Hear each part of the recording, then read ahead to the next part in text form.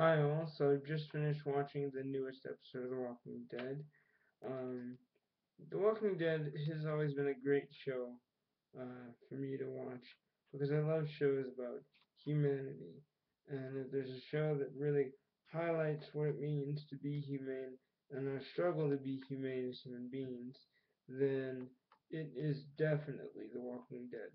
Now, this particular episode of The Walking Dead uh, is the first new episode of the second half of the third season. Um, in that, we start out with something pretty basic, starts right where we left off with Merle and Daryl in a basic fighting match to the death, where they're almost instantaneously rescued by Rick and the gang.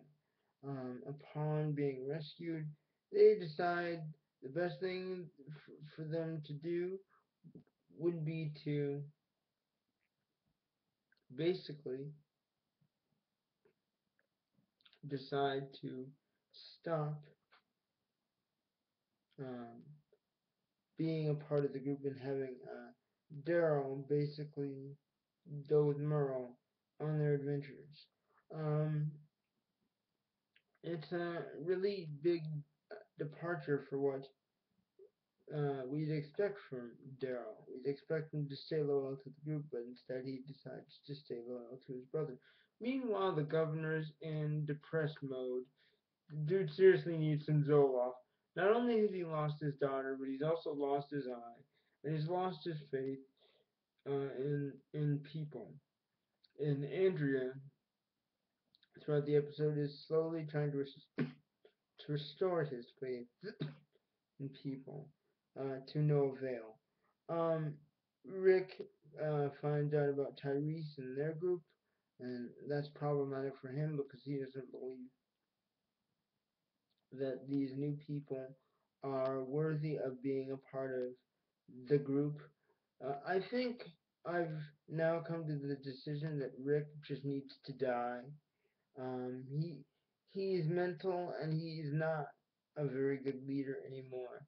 I think that the veterinarian guy whose name escapes me right now does a better job of leading the group and making smart decisions than Rick does.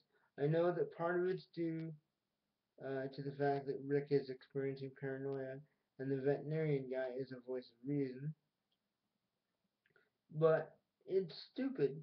You go in rooting for Rick because he got shot and then ended up in the zombie apocalypse, then found his wife and son, and now lost his best friend, his wife, and now only has his son left.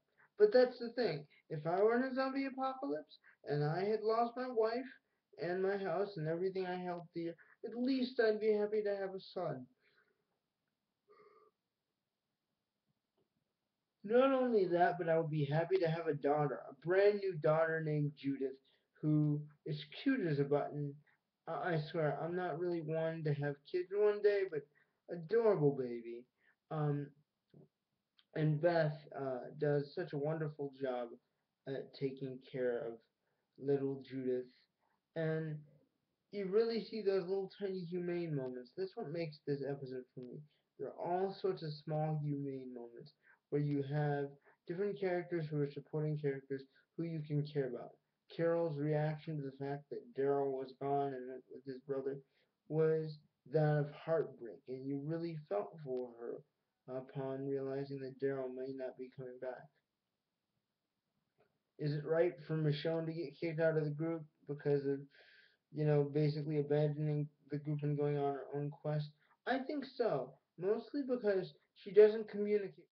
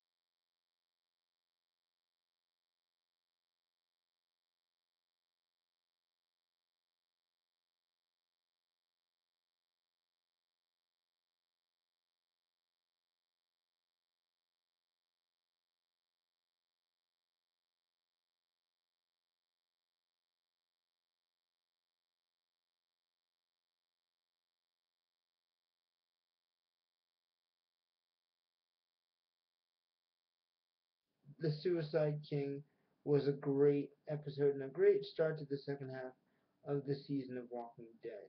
I know that Glenn Mazzara is no longer going to be showrunner of The Walking Dead, but from what I've seen so far, he's done a damn fine job running the show, and I hope the next guy has luck that is just as good.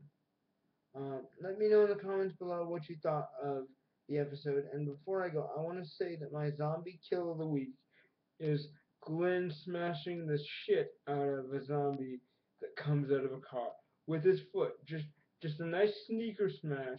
He just decapitates the whole head just by breaking it apart. And it's the most beautiful zombie kill I've seen in quite some time. Like I said, let me know what you think about the show in the comments below, and I will see you next time. Alright, bye.